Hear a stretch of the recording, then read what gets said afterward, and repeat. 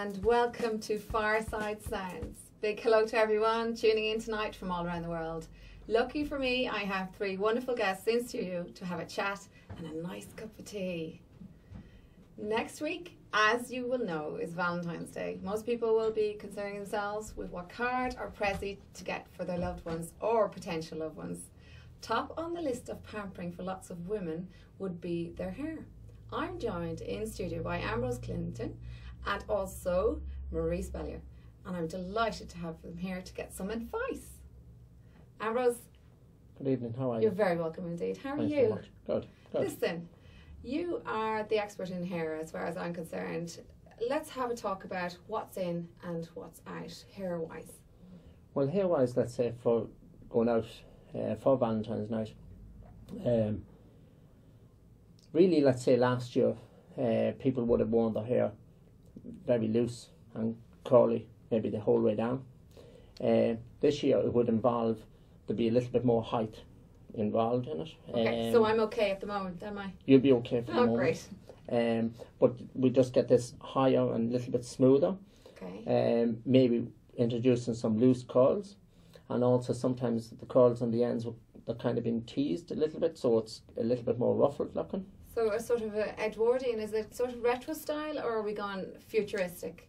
No, it's really, really hard to say. Yeah. It just, you put in the curls and then you just slightly backcomb it, so it looks a little bit really unset looking. And you can do it in Ambrose cleansers. Oh yes, absolutely. Yeah. Is this something that you get a lot of demands now, say coming up to Valentine's Day, or people want their hair differently for that night out? Well, you always look at, like, there are people now doing styles for next year, and really a lot of people will still go for curl this year. Okay. Maybe half up, half down.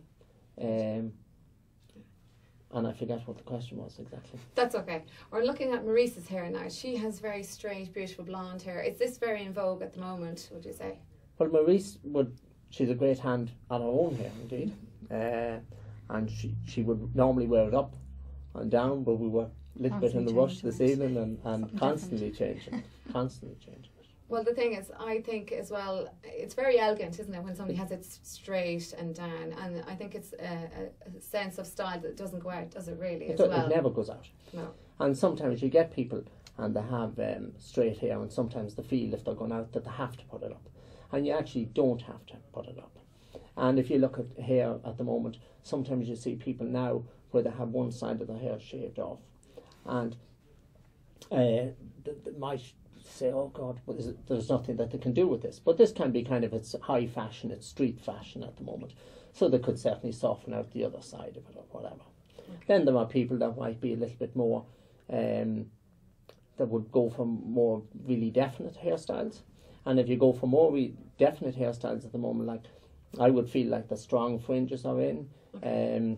Maybe even shaved maybe on one side, or in fact you could get it even at shorter lengths. Just really anything goes. I mean, you don't, just because you don't have an amount of hair, doesn't mean that you have to, that you can't, style it up or style it do something. Yeah, exactly. And like, I mean, you can always, like, if people were really very anxious to have long hair or whatever, you can always get temporary pieces or whatever, or you could go for a longer option and get bonded hair extensions. It just depends on what people want. So, in other words, you could use colour as a different tactic, really. Yeah, we would absolutely, like, colour is phenomenal at the moment. Like we have something very, very revolutionary coming along at the moment where we will be able to actually paint on colour, and it won't. Yeah, it will. It's. I'm really excited about it. I think it will be brilliant. Where we could kind of use two colours right beside each other, and they won't intermix. Brilliant. One won't run into the other, and we'd be very excited about that, because you get a lot of people now using this balayage, which you would see with all the stars. Now that's where you dip it. It looks like it's dipped. Is that it looks the right like look? For all want of a better term, it looks like badly done highlights. Okay. But it's not necessarily always badly done highlights in a sense, because this can be done in a three-dimensional way. We would actually have to section hair in different ways in order to achieve different looks. Okay. Right? So you get this three-dimensional effect. Brilliant. On the hair. Oh, right? Fantastic. And it works really well. So that's an exciting new progression in hairstyle. Well, it is, colour, really, yes, well. and yes, and this is, absolutely, and then if you wanted to carry on about something else that's coming in that's very innovative, will mean we have a product that I'm just testing at the moment, where you can put it in the hair, and it will take in about 10 or 15 minutes. So the plan for that would be that be able to do a lunchtime colour. Wow. Somebody in really. That's fantastic, isn't it, really? Yeah. Especially, I mean, not that I obviously need colour at this stage, but when I'm a little bit older, I might have to. No, I need all the help I can get though, so I do. And so it must be very exciting being a hairdresser. Do you find lots of different kinds of people come into, into Ambrose Clinton's and we chats? deal with very wide variation in age group and people. And it's a fantastic career and a fantastic job.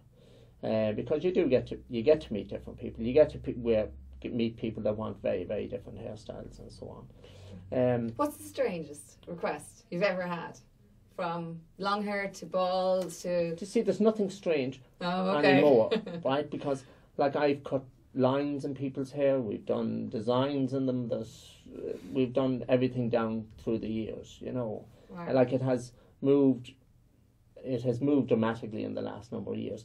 Like I did my training and working originally with Vidal Sassoons, which would be all kind of, I was there just after kind of 5-point cut, very distinctive, hard, definite lines.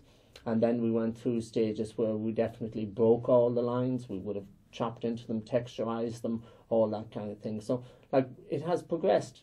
Everything in all aspects of hairdressing has progressed. Brilliant. Yeah. So the bob, is it in, out? Where is that progressed? Well, the bob, a classic bob will always be there, I presume. But there are different variations of it. If I go back to, let's say, if you shave one side of your hair, you could definitely shave one side of your hair. Okay. Go for a very strong line in the back and go very long on a bob here. And it absolutely will look brilliant. And then you topple that up with doing some very exciting colours in it. Brilliant. I mean, you can put in what colours you like, and it can just enhance the whole look. Brilliant. I mean, you can have a very ordinary type of head of hair, and you could do a beautiful haircut on it. And sometimes it just needs a little bit of colour in order to edge it up. That's the key, isn't it? That's you have to be creative. So when your customer comes in front of it, do you have to think for them, or do they have ideas already? Well, sometimes people have ideas and they might bring in photographs, and there's nothing wrong with that, because if people have an idea, it obviously makes our job a little bit easier. Now, you will get people coming in, and definitely what they bring in may not suit them. Okay. So you just have to be diplomatic and move it or adjust it or whatever you need to do. Right. Certainly, let's say, if you look at some of our more very definite styles, you would be talking about very definite fringes.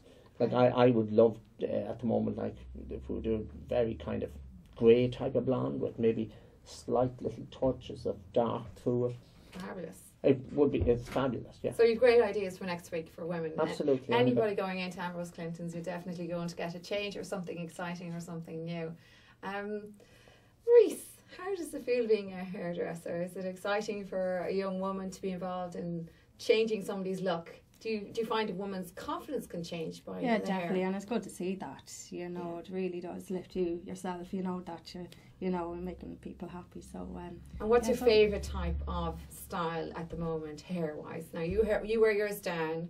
Well, today it's down, but normally different. Yeah, it'll be different all the time. I love all the up styles and stuff like that. I really and you can do those. I really enjoy that. Yeah. So my hair will be different all the time. It's always every day different. Every day. And do you find because you work so much with hair that you're far more aware of your own hair the whole time as well?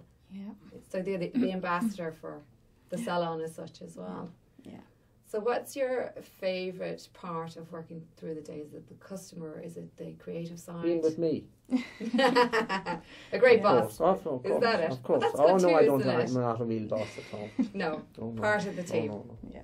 So who else is in your team, Ambrose? Do you want to say hi to them? There's the camera there. You ready to say hi to them straight in there? All our staff, so we look forward to seeing you tomorrow or over the weekend. And anybody who listens to this, are generally like, we would do up styles well, certainly hairdressing at the moment is not expensive. Okay. Like, it has been reduced and reduced from the all-time highs maybe of 2008 or 2007. We would be doing upstyles anything between 30 and 40 euros. It just depends on what we do, Great. right? Which is, like, it's quite reasonable. It's not. It takes a good bit of work. How long roughly? Hour, 2 hours? It depends. It Okay. depends. Yeah. It depends. So- We would be. You might do half hour to an hour. Okay. Depending Great. on much Depending hair on they what you have. like That's some why our people have- price might vary slightly on what Right. work you do, right? Depending on it, Yeah. yeah. And like anybody who hears this, we will give them a further 10% off on that if they mention Fantastic. that they were here. So guys, you heard it here first. If you say Cavan TV when you go into Ambrose Clinton's or when you're booking, you're guaranteed to get something off Yes, it as well. look after it. And they will definitely look after you. And have you any plans yourselves for Valentine's, or are you going to be working hard? I don't know what day it is. Oh, But Maurice, And my sister is getting married, so Oh. yeah. so it'll be a nice week Yeah, for everybody. be nice, as well. oh yeah, that's lovely. Oh, Yeah. good. You'd want to wish her well. You better say a word. Somebody's getting married here. Yeah, say a word to her. Hi, Stan. Don't be shy. We're well used to it here as well. Yeah. Now, listen, I'd love to talk more about hair. Obviously, it's one of my favourite things in the world. But it's great that there's a deal on in Ambrose Clinton's. And you're going to give them some personal service when they arrive in as well. Because you Delighted know what to you're see. doing, don't you? And I'm delighted to hear a little bit about it. I think we're actually going to go for an ad break. But first, before we do, I want to say thank you very much for coming Thank into you the very much studio and indeed. talking about Thank it. you very much. God bless. Appreciate Thank you. that. Thank See you very soon, much. guys. Yeah. Thank you.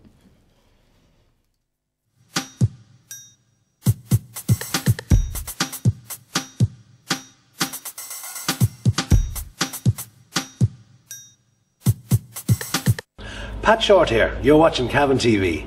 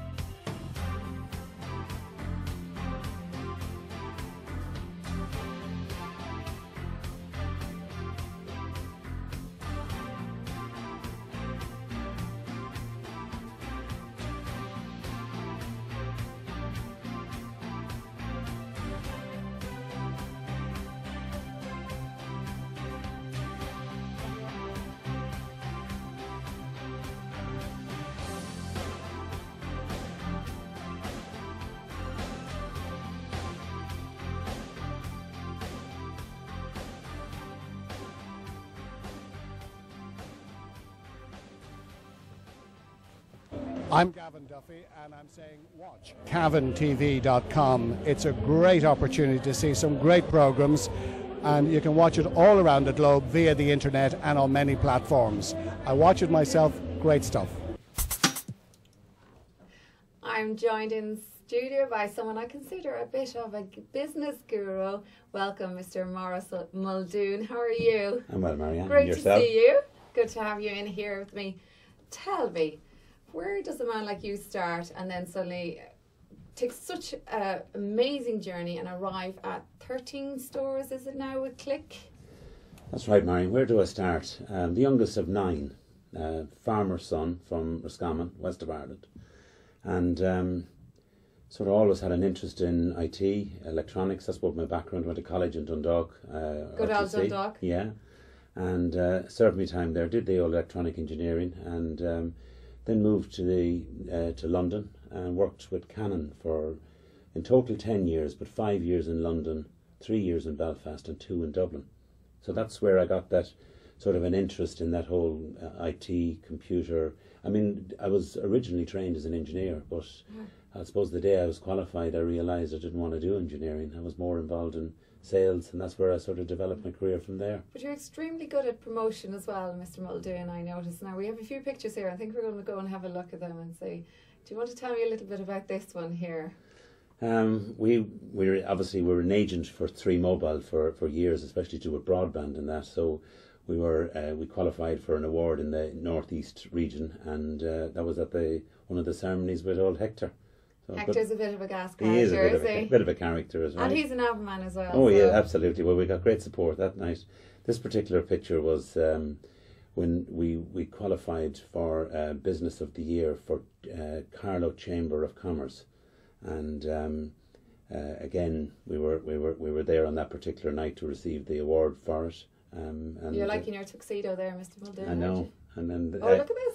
Well, the launch. See, the company was originally called Cantec, and Cantec was obviously a brand that wasn't going to fit with the retail space. So in 2008, we relaunched the whole brand after a previous number of years to Click.ie, and this was the launch night of that particular company. And you know something, Click is a lot snappier, isn't it? Now you remember, I think, a little bit quicker. Well, people say to me, did you come up with Click or whatever? It took 18 months from the start of it to the development of it to the whole copyright protection of it, etc. And it's been a great success so far. Great stuff. So tell me, what does Click do? We would be with 13 retail stores, as you originally said, and we would supply home office computer products to people throughout of Ireland. Like we started here in Cavan, ironically, where this show is coming from 13 years ago. But I'd be originally from Navan, and that's where we would have started the first company. Right. My objective is to put 30 stores in Ireland because we believe there's a need for what we do. We're a supplier of home media products, but we're also a support agent. There's a lot of people out there who will supply the product, but when there's a problem, you put it in a box and send it back to the manufacturer. Yes. Whereas in our environment, all our engineers are trained, and in store, all our staff are trained. And what we would provide is the support and service to customers and users and training. And that's, I think, what differentiates us from a lot of the large multinationals. Wow. So you're really giving back to the roots where you were an engineer by hiring new engineers. Yes. So you're continuing a little bit of a cycle, aren't you? Well, the company would have been very much sales driven in the early days. But as we developed as a business, we realised that we required more technical skills. And if I look at the staff we would have hired 10 years ago compared to the staff now, I mean, in interviewing staff now, they go through a whole technical examination. If they don't get 80% in the first round of the interview, they don't get to the next level. So each person in store must have the ability to strip a laptop nearly blindfolded and put it back together again, or an iPod or an iPhone or whatever. I mean, so my cracked screen, if I arrived into it, even though I was sitting there for about 2 years cracked, you could sort that out. Absolutely. We replace screens in iPads, iPhones, laptops. Right. But the biggest area people have is that backing up their data, for example, they forget about it, and they maybe break their phone, lose their phone, and their numbers aren't backed up or their emails aren't backed up. So that's something we do for them as well, storage and backup, and the whole area of cloud technology now where everything is stored remotely off-site. Brilliant. That's a great idea. So listen, if you had advice for somebody who is starting, regardless what kind of business it is in Ireland, what would be your top 3 tips to keep it going, to keep the momentum going, just to encourage them to keep, plodding away? Well, I do a lot of work at the moment with transitional year students where I advise them. I do a lot of work with college students, and I do a lot of work with young businesses because we have a franchise model which actually people come to us looking to open their own Click store. And I remember the first time I started out, the first area is getting a premises, dealing with landlords, very frightening, dealing with rent, understanding the whole area of how a business starts and runs. I do that now sort of on the back of a matchbox because that's something that you learned after years. What advice would I give them? To make sure that they don't expand too quick, that they have the right cost mix. So in other words, whatever is coming in is enough to keep the wages and rent paid. I think a lot of people don't realise when they start out, they say, oh, look at that lovely premises, and they sort of get this lovely unit, and the landlord says it's $5,000 a month or $3,000 a month, and then they don't realise how much it's going to cost to repay it. They don't realise there's rates involved, that there's taxes involved, there's wages involved, there's taxes involved in wages, and then all of a sudden 6 months down to it, they find themselves 20,000-30,000 euros in debt.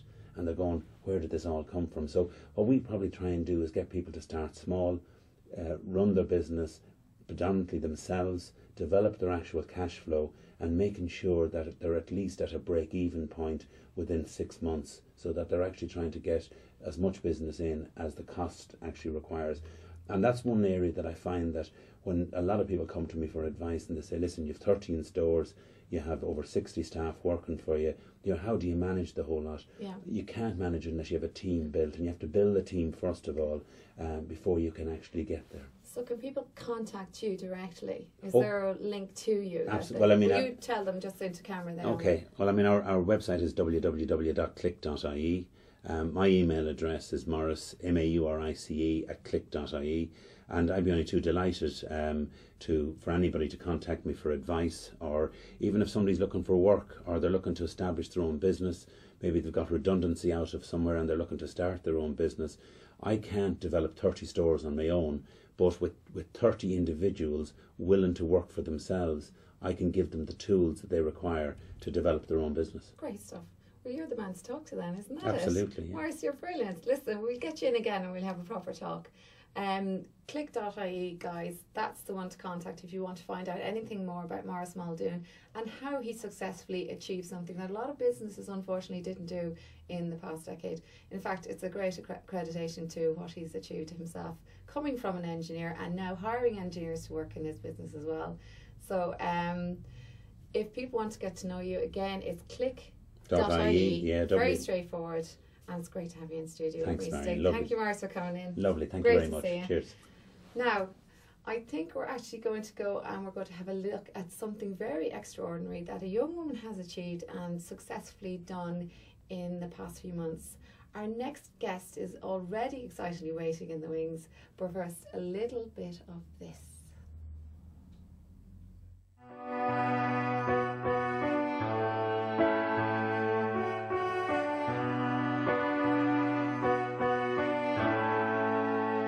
You wanna save a life? Can you share a dream? Imagine that's your child. You sit awake and watch them sleep. You wanna see them grow. You wanna see them shine. And if they hurt deep inside, you're dying. Don't walk away. Don't you walk away. You can make a difference. You can be a change. Don't walk away. Don't walk away. You can make a difference. You can be a change.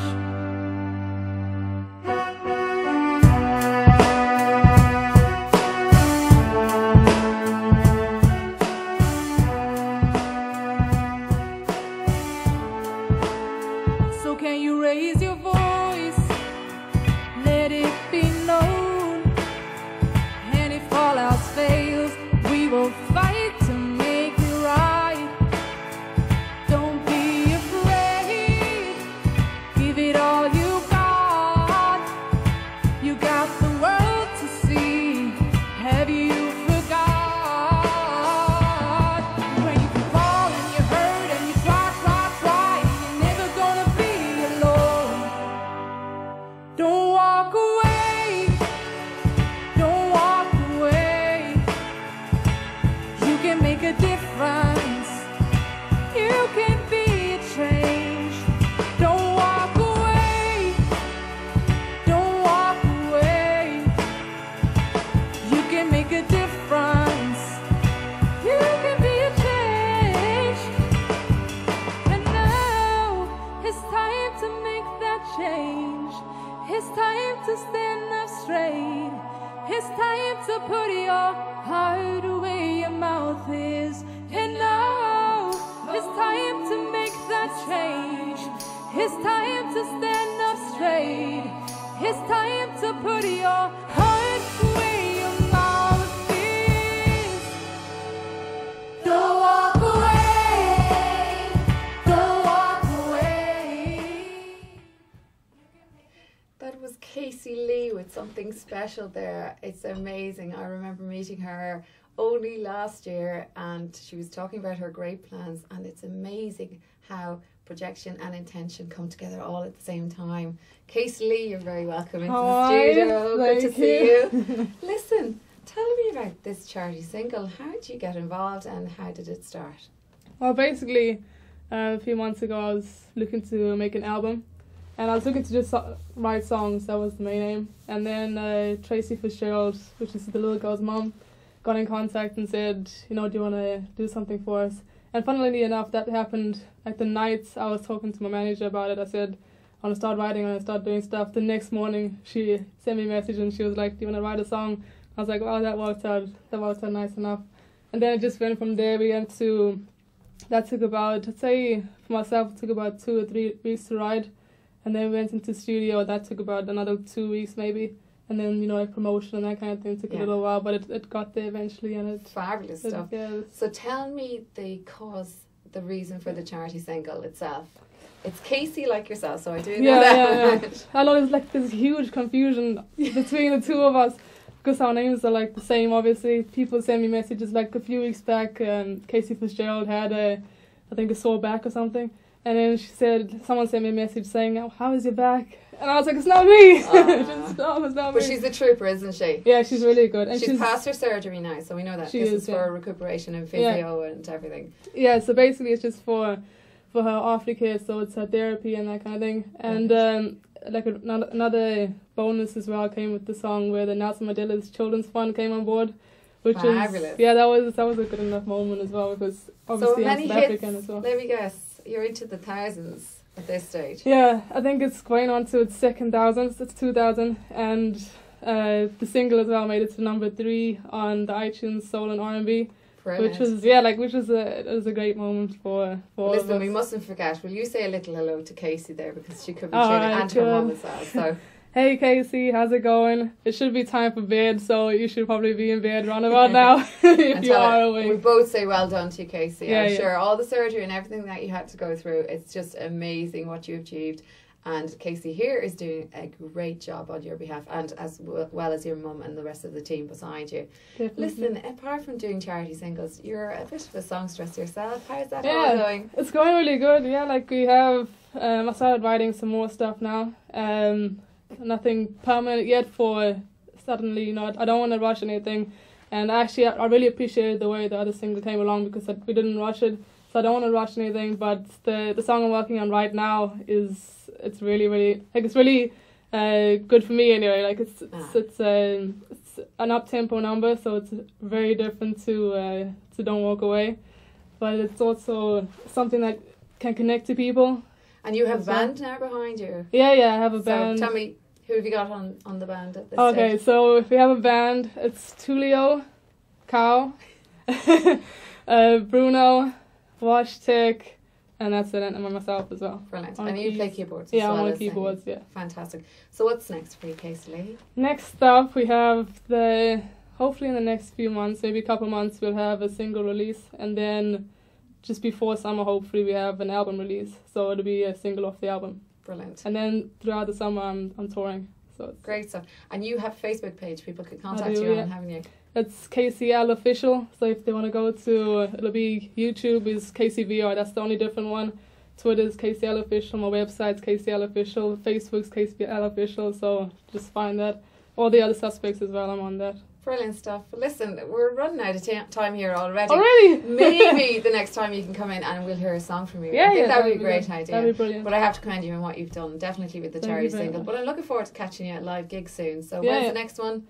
The next one will be March 15th, and it'll be in Dublin. And it's going to be, I'm performing for the final of the Web Factor. They have like a competition, and they call me in to perform for the final, which is awesome. Fantastic stuff. Well, listen, put my name down on the door there for that one, and I'll come and see it. And thank you for coming into studio today. Listen, that's it for Fireside Sounds tonight. It's just been an amazing show, and time disappears so fast. Like they say, when you're having fun, time flies as well. And we're going to see you next week, same time, here in the Fireside Sounds studios. And a goodbye from me and a goodbye from Casey. Take care. Mm-hmm.